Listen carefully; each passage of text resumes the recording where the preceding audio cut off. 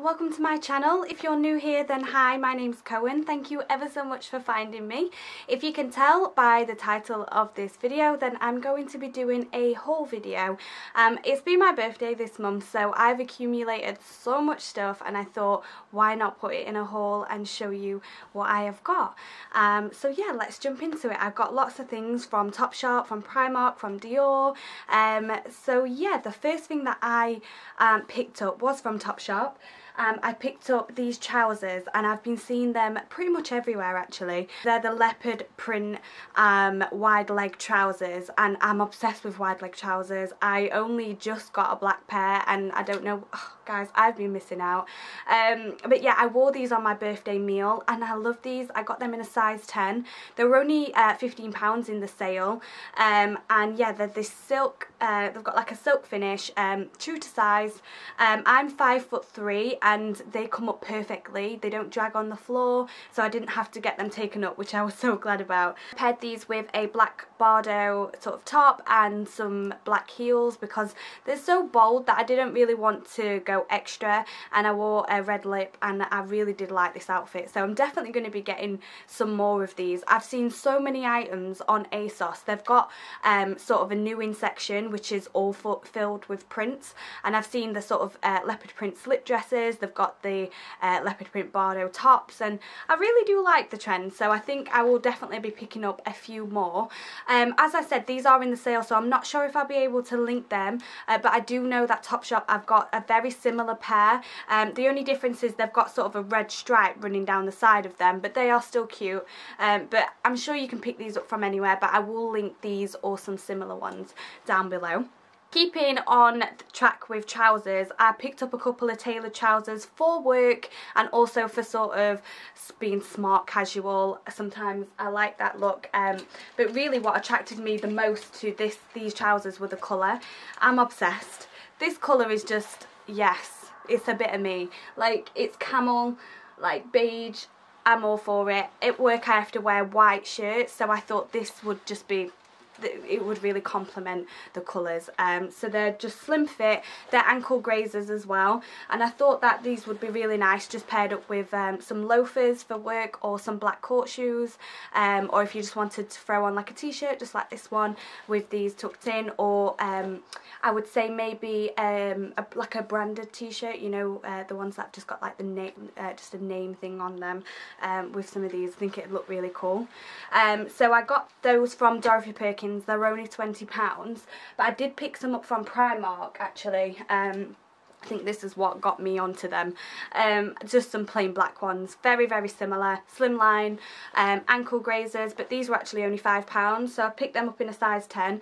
You can definitely tell the difference though between the Primark ones and the Dorothy Perkins ones, because the material is so soft on the camel ones and these ones not so much, but for £5 I really don't think you can go wrong with them. So from Topshop I picked up a oversized jumper, and the reason I picked this up is because I know I can't wear it now because in the UK it is beyond hot. Like, it's just ridiculous, you cannot wear a jumper, but I thought when it gets a little bit cooler I like an oversized jumper just to chuck on with some leggings or to chuck on when I come out of the gym or something. So I picked up this Chicago Bulls jumper. Hope you can see that there. Again, this was in the sale, guys. It was only £10, so I'm hoping that they still have it. If not, I'll try and link something similar.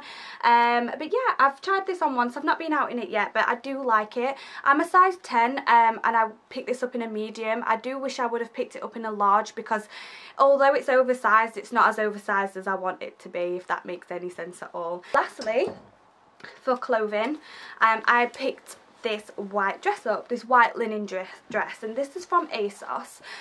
So it's sort of a Bardo style dress. It's got the balloon sleeves that hang off the shoulder, very comfortable. As you can see here, they've got it's elasticated, so it fits really nicely. And if you follow me on Instagram, you'll actually see the picture of me wearing it on my birthday day. birthday day. And yeah, the only one thing that I would say about this is that it's very see-through. So you're definitely going to need to wear nude underwear with it. There's not a lining underneath at all, you can see straight through it. Luckily enough I had the right underwear to wear with it on the day.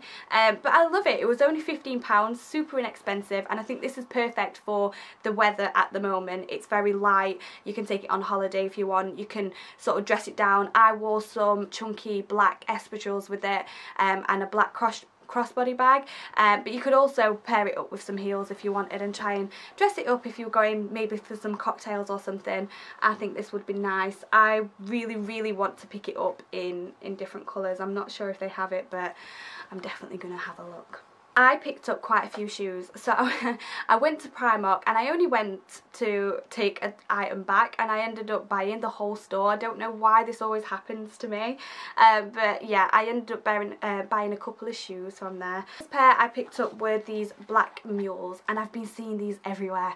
However, I wanted to just buy some straight away online, but I have wide feet but not wide enough to fit into wide fit, and I don't know if that made any sense. So I know that I'm going to have to go into store and try some on, which I did, and I'm glad that I did, because usually I'm a size 5 and I had to pick these up in a size 6. They're very comfortable, like I say, the black faux suede, and they've got this little bow detail there, which is really cute. As you can see, I've been wearing these a lot. They're just so convenient just to chuck on with anything. So yeah, love these. I picked up some black loafers, and the reason why I picked these up is because I'm pretty much obsessed with the Tods.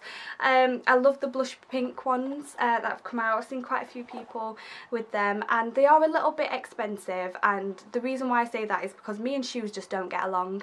I scuff them so much, I will have a pair of shoes and I'll ruin them within a week, so I just picked these ones up instead. They're very similar in style there, with the sort of buckle along here and the faux suede.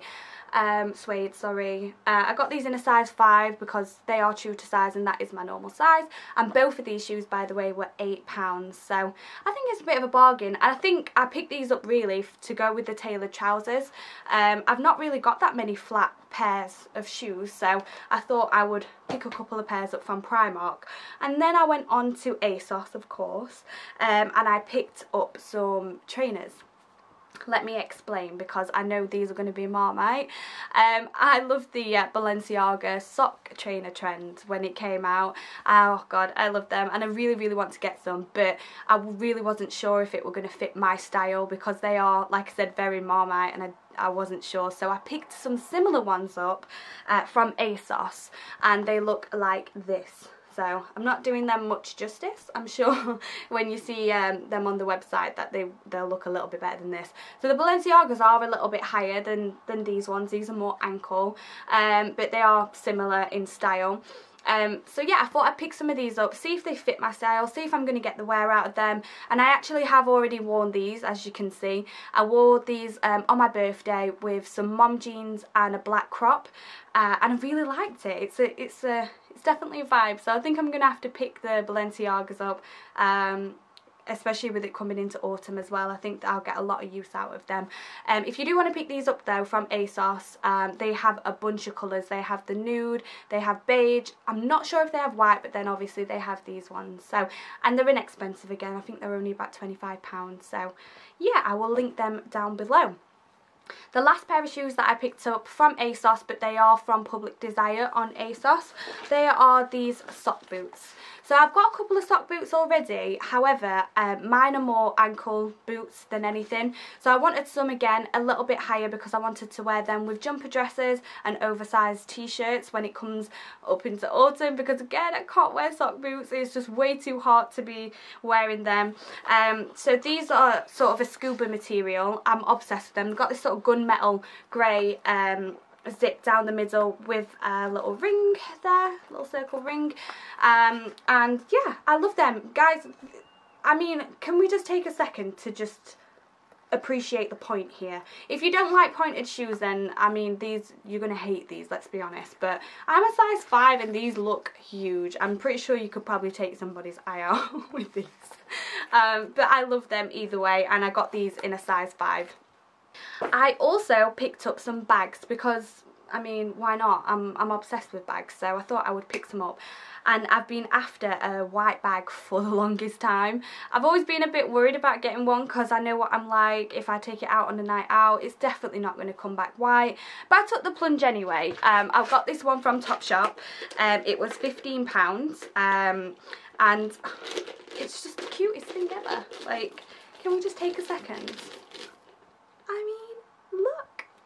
It's so cute. I'm absolutely obsessed with the studs as well. Look at these little silver studs. They've got like the bigger ones and then the smaller ones here.